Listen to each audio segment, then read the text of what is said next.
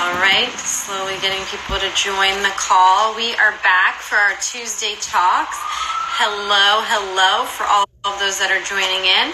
We have Dave joining us from Aptos, and I see your request, and I am going. Josh, welcome back.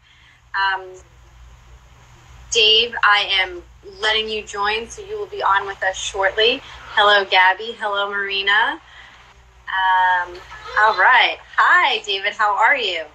Hey, Melissa. I'm great, thanks. How are you? I'm good. Excited to have you join us today. We've got lots of questions already coming in. Your lighting looks great. Awesome. Hi, Lane. I'm slowly saying hi to people as they join into the call. So for everybody, we have our Tuesday talks, and we have our guest, David Bruno from Aptos today, and we are going to dive into the ins to order management, POS system, and how to make the experience as successful as possible across channels for your customers. So before that, David, please say hello to everybody.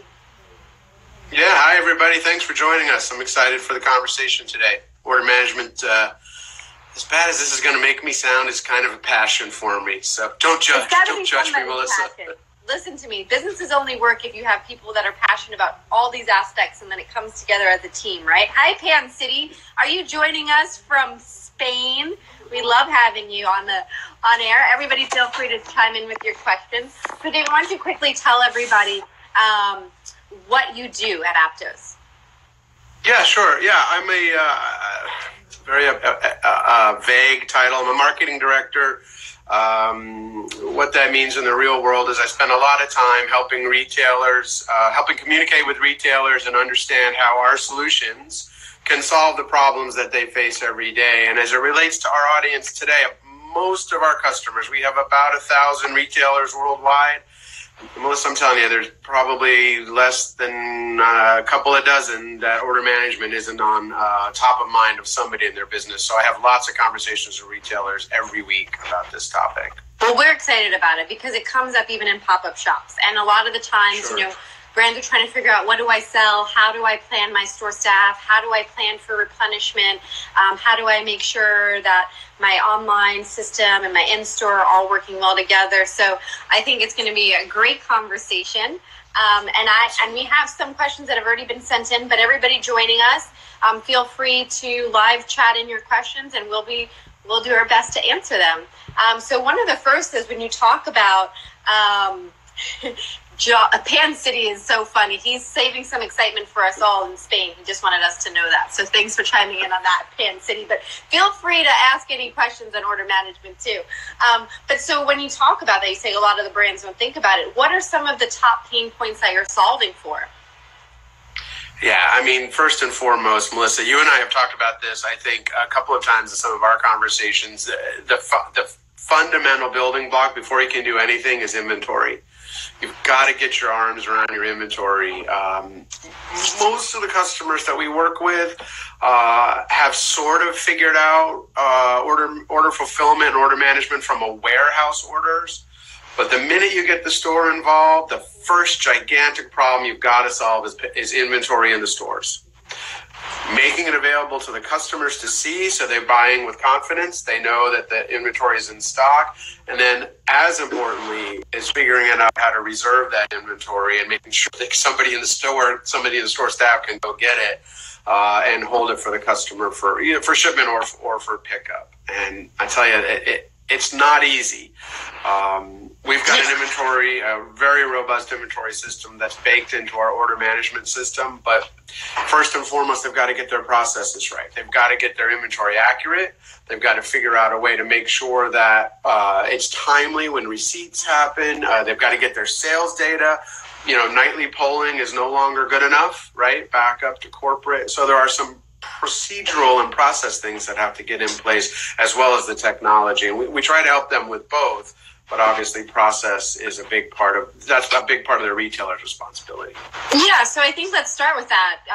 Gabby asked, can you elaborate on how using an order management solution helps retailers? But I think let's step back in the process, as you just mentioned. Like, what is the first step? Because I think, okay, we know that you have to have inventory, and there's always a question: how much is in store, how much is drop ship? So, what is your first step? Like, what should they be thinking about in order to think through that process?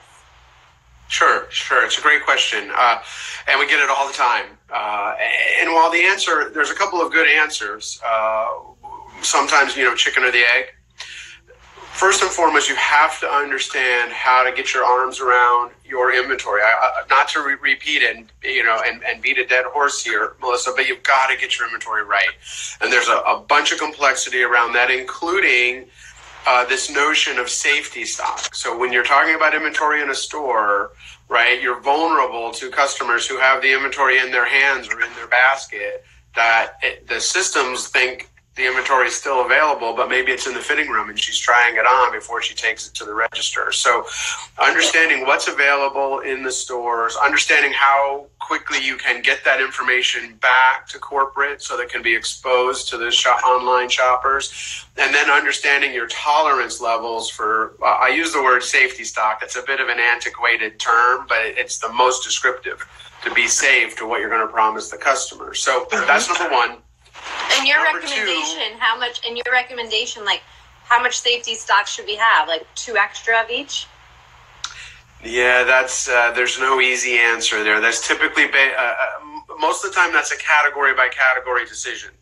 So if it's fast moving, depending on, again, the vertical that you're in, and then the categories within that vertical. But if it's a high volume, high turnover product, you're going to want a higher safety stock than perhaps something that's either higher ticket, limited availability, and or slower turning. So it's a category by category decision for sure. I wish I could say there's a stock answer, but roughly 10%, which feels like a huge number. But it's again, good to have if there's only 10 benchmark. items in the store, you got to be careful. You don't want to make promises you can't deliver, for sure. So homework assignment for the brands are get your inventory in order. Think through what that safety stock should be. Think about your customer, right? And did they try it on? Maybe they're taking off the shelf, all of that. And then at what point are they ready to work with an Aptos system? Like, are there any other, like if you had a checklist, this is what you should have in order before you're ready for our platform? Absolutely. Great way to frame that. Number 2 is embrace the idea of payroll in the store going up. Payroll going up. Yes, because people underestimate this. And again, some of this depends on, again, your particular business. And, if you're expecting 1 order a day to be picked up in store or shipped from store, that's very different. But depending on the size of the footprint of the store, the number of employees that you have working in a store at any given time, you can't underestimate the importance of the customer experience. What happens to the customer experience if I only have 2 sales associates on the floor and I have to go pick 10 orders? What happens to the store customers? So again, depending on volume, but hopefully thinking optimistically that we're going to put this program in place and people are going to take advantage of it and they want orders either picked up in store or shipped from store, you have to understand there are customer service implications. How do I balance what the customers in the stores need versus the customers who are giving me their money? It's tempting, right? I got money in hand, go ahead and sell it to them. How do I manage those 2 potentially conflicting processes? So that's checklist number 2 before you ever talk to somebody like us. Right, so they really have to think through that in-store experience a little bit. And it's interesting because we get calls a lot in the office about payroll or how do we think of staff. And we have this similar exercise as well. Well, what is the store experience going to be? And are you going to have inventory? And, a lot has to be thought about with this customer experience so that you have the right staff to support that. How much lead time do you usually need to set up a POS or order management system? So that varies widely. And I hate to say, I feel like I'm answering a couple of these questions with "it depends," which is an awful answer. That's okay. It's the answer we give a lot of the times too. Yeah. I mean, there's an initial time where the store operations people at corporate, typically at headquarters with typically some key store managers will be involved. There's a set of time initially, which is probably a few weeks of understanding your business processes and how to apply them to our systems, how to adapt your processes to our systems. You know, one thing we don't like people to do is just say, okay, buy a new system to repeat exactly what you're doing today. So how to take advantage of the best practices that have been baked into whichever technology you're buying from whichever vendor, right? That typically is a reflection of the practices of a bunch of customers. So how do I marry those things, adapt my processes, adapt the switches and the configurations in the system? So depending on your complexity and the number of stores and the types of stores that you have, a couple, 3 weeks to get that set up. And then you put a change management program in place, which is, that's not to be underestimated. What's a change management program? So let's just take a typical Aptos customer. Okay, I don't know if this is typical of the people that are listening today, but a typical Aptos customer is going to be in multiple geographies, meaning multiple countries, and they're going to have dozens to hundreds of stores. Mm-hmm. And typically there is a handful of people in the corporate office that are managing this project. So somehow that handful, maybe two handfuls of people, depending on how many stores, but they have to figure out how to take all these decisions, all of these process changes, all of the training that's required. Now, you know, it's modern stuff, and modern technology and tools make it pretty easy to make the interface intuitive, but nonetheless, there are process changes that every single store person has to figure out how to adopt and adapt to. So you need a program. It says, how do I roll this out to hundreds or thousands of employees when I've got a small handful of people that are intimate with the process? So figure out your process change, your software, align your software, your processes, then design a change management program. This is how we're going to roll this out to the stores. Build enthusiasm, build training programs, and typically what we recommend is you build a kit. Here's my store kit that's separate from the software, right? The software is going to be in the cloud mostly, and that's almost a seamless thing anymore, thankfully. But the process change and the change management is something that often gets underestimated and is never undervalued when it's done well. So yeah, I mean, it's interesting. Even in pop-ups, we're doing that, right? I mean, you always have to be A/B testing. You have to see what's working. You have to understand, you know, what modifications should be made, and definitely if you have a fleet of locations, making sure that there's a clear communication system. I think the kit makes a ton of sense. And overall training. I mean, training is so underestimated, I think. There's a lot of assumptions that if store A knows what's going on, stores B, C, and D do. But a lot of the times there's that disconnect. You've seen, and you and I have talked about this ever-evolving world of temporary retail and pop-ups and stuff. Yes. How is your business seeing that challenge, and how are you working with brands that are doing these shorter-term experiences and thinking through order management? Yeah, that's a great question. And I have to say, Melissa,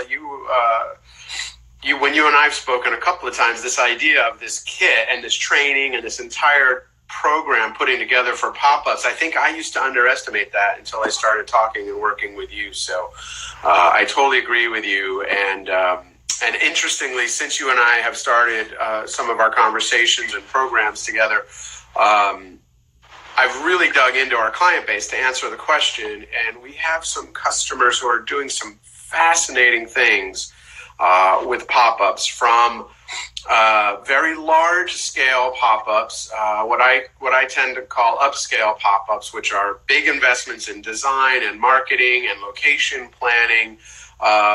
Customers like Boot Barn, they're a boot retailer. They do 7 rodeos a year.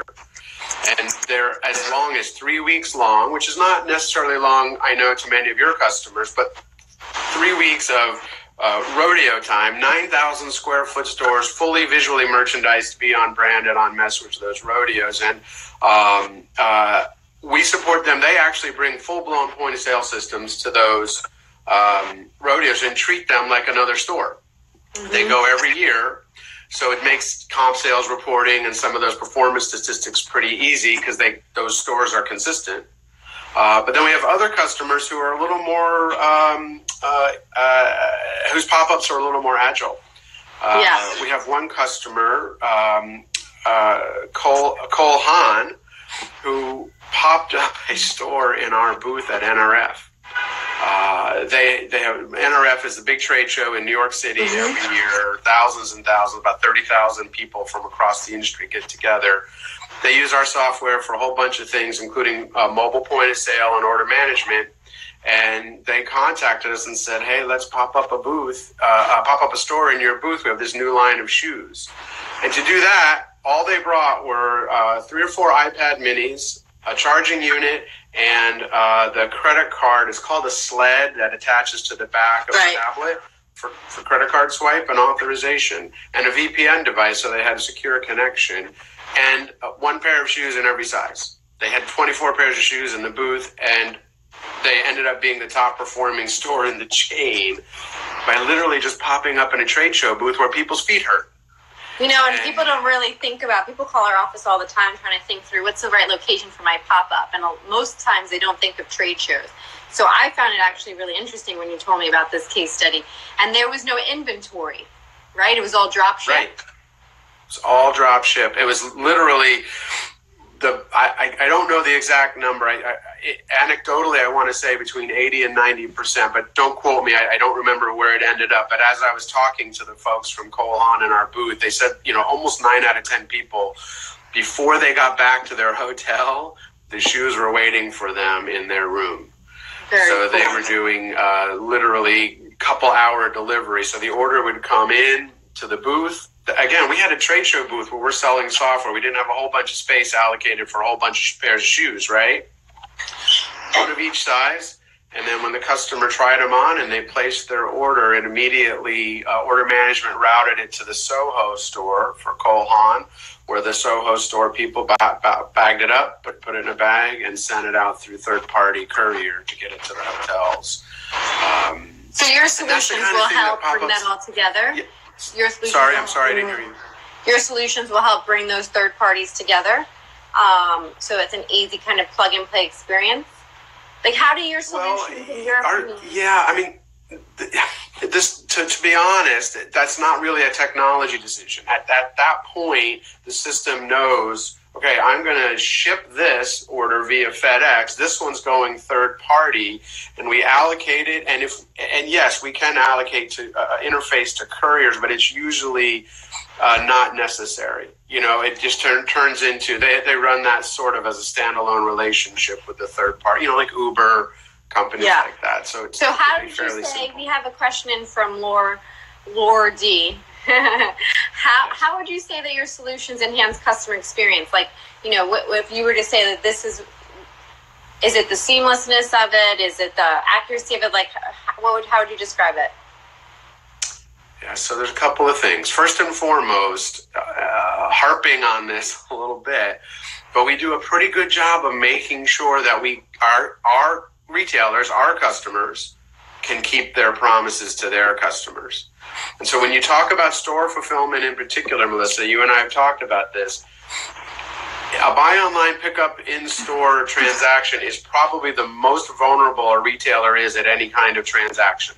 Because I've taken your money and you've said, I'm going to not only give you my money before the stuff is shipped, now I'm going to get in my car or get on the subway, I'm going to give you my time, and I'm going to go to the store and pick it up. So if we screwed up on inventory and that product isn't available and we can't give you that, you show up in that store, you've given me my money and your time, given me your money and your time, that's a big brand hit. So we do a very good job at helping retailers keep their promises. We also do a pretty good job, I think, and this is not only dependent upon the software and the technology, but again, this goes back to processes, of giving the customer the flexibility that, people don't want to be limited.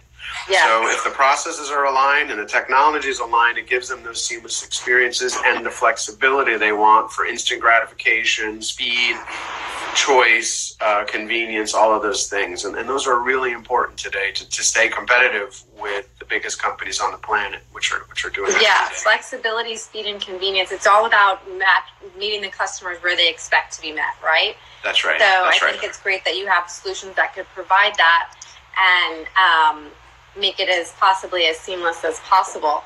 So I'm going to look over here. Let's see. We got a question in from Meg Orr 88. Is there a solution you recommend that is best for shorter term retail? Sure. Well, I don't have a specific company in mind, so I apologize for that. If that's the question, is there a company in mind to recommend? You might know better than I, Melissa. All of the customers that we sell to are customers who do pop-ups as an add-on to permanent locations and permanent, websites and things. So I don't have much experience with companies that are really targeted towards just short-term retail. You work with companies that do it as part of their broader base strategies. Got it. Yeah, understood on that one. I guess one other question I'll ask then is, so there's the upfront planning and that checklist of things that have to be done, and then there's kinds of the things to remember as you're dealing with your order management. But what I want to end with, what I think is always really important, is name what are the top 3 things customers can learn from the analytics and data that you guys provide of how their systems are helping them perform. Yeah, and I know you're very passionate about this, about the learning, particularly with pop-ups. But this question, I know you didn't intend it to be exclusively a pop-up question. Correct. I think the most important thing, the first thing you've got to understand, because there are so many facets to this. How's my merchandise performing, right? How are my associates performing? There are so many questions to understand, but at the end of the day, the most important question is, are my customers coming back to the brand? And if the answer to that is yes, great, keep doing what you're doing. Don't rest on your laurels, obviously. Continue to invest and expand and engage. But I think the more important part is if you're not seeing the repeat business that you're expecting of customer, average lifetime value of your customer, average order value of your individual orders is not where you want it to be, then it's important to start breaking down the different channels, understand how many orders are fulfilled on time, how many shopping carts are abandoned, what's the transaction time, how many sales associates do I have on the floor, and how many orders are they spent picking, so you can start to piece together that puzzle of why my experience isn't driving more return visits and larger orders. The other side of that is product, and product always is important. But first and foremost, we try to start with the experience, because most of these companies' product, they figured out how to get assortments that people want. So if it is an assortment, it's experience, and that's where we try to help them start, and then get into the assortment as the second level of investigation. Well, we are definitely in an experience economy, and sure. Customer expectations are very high, and they are used to getting things on demand, and they don't want to hear I don't have it. So I think that being able to see those type of analytics on the back end and understanding how staffing is impacting it and all of that is really important for a brand. So if people want to follow after this, where can they follow you guys? Is it at Aptos Retail? What would be the best way? Yeah, well, I'm at Dave the Wave SD for San Diego, because I spend most of my spare time at the beach. I know it's silly, but you can certainly reach out to me directly, or at Aptos Retail on Twitter, Facebook, or LinkedIn. Our Instagram account is actually for philanthropy. It's Aptos Cares. At Aptos Cares. You can certainly reach us through that, but most of the content you'll see there is our philanthropic side of our business. So any of those options would be great. Or just aptos.com and submit contact us. Okay, just got a wave from Aptos Cares. Hi, guys. Well, thanks for being a guest with us today. I think that it was really informational. It's definitely questions we get all the time, thinking through inventory and staffing and customer service. And I always say to people, don't forget about the analytics. But this is helpful. This will live live for the next 24 hours on our Insta Live. And if you have more questions, definitely feel free to follow David. Yeah. Thank you so much, Melissa. This was great. I appreciate it, as always. I always learn something from you. Thank you very much. Thank you so much. Okay. Take care. Bye. Bye, everybody. Thanks.